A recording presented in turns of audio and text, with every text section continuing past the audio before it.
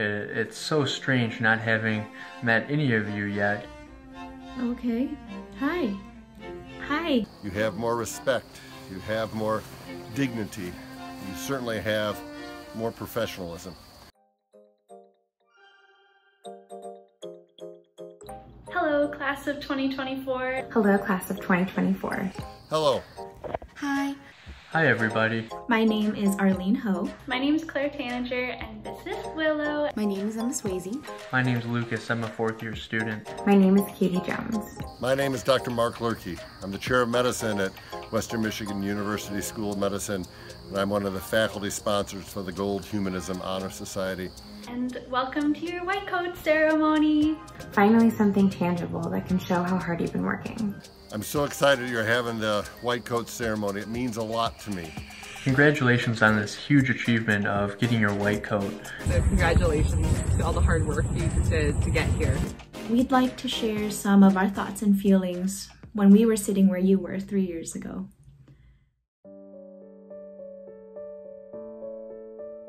And what the white coat means to me now. What the white coat means to me. White coat to me means... What the white coat means to me is... Beginning. It's the moment you embrace a lifetime of serving others. It's also a promise to yourself and to your patients to keep going. Really, it means to me a sense of responsibility to our patients and to our communities. Community. Community. Community. The white coat represents our responsibility to be with patients. Because it's a symbol of trust and confidentiality. The white coat is a commitment. Commitment. Commitment. Commitment. To healing and caring for others. But what does that actually mean? It's when we laugh with our patients at the jokes they tell us in clinic. Made me laugh, they've made me cry. And when we listen to their fears over a new diagnosis. So I go into her room and notice immediately her posture is very closed off. But after I introduce myself, she reaches out and points to a pin on my white coat that I have of a rainbow pride flag.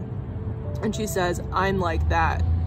And when we hold our patient's hand as they pass away from a long illness. Delivering the news to a patient's family for the first time that our patient, their father, had died. As physicians, we gain the skills and knowledge to save a life. We have the privilege of working with an amazing care team. The white coat is something special, man. You put it on, you put on that white coat, and suddenly you become part of the team. And we have a responsibility to be with those who suffer so they don't have to suffer alone. And remember, each patient that you see deserves compassionate care. Those are all experiences that I've only gotten to have because of this white coat and because of the privilege of being trained in medicine.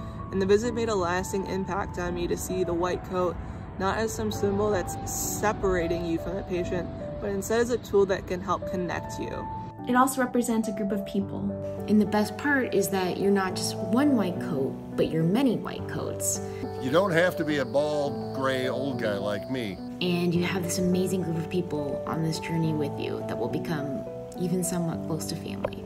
So I'm so excited to welcome you guys to the WMed family and joining all of us now in this lifelong journey together. And trust me, you belong here. So embrace your new role as a physician in training and put your compassion into action. Give each patient the best that you've got. And remember, we're all in this together.